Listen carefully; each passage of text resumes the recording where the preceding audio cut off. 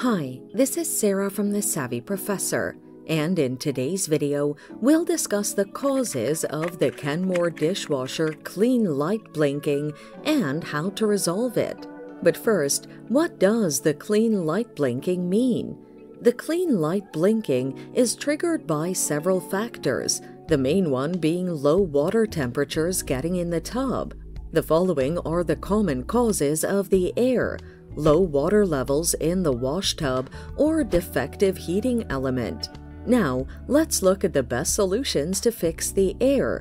Check the water levels. Start the wash cycle and wait for the water to stop flowing into the tub. Before the spray cycle starts, open the dishwasher door enough for you to peep inside. Check whether the water levels are reaching the heating element's bottom.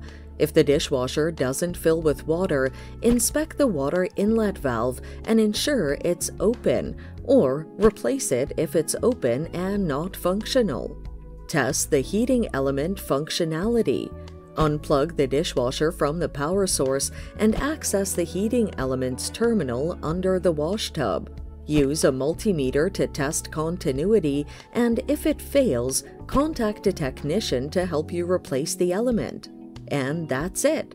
Thanks for watching. Till next time.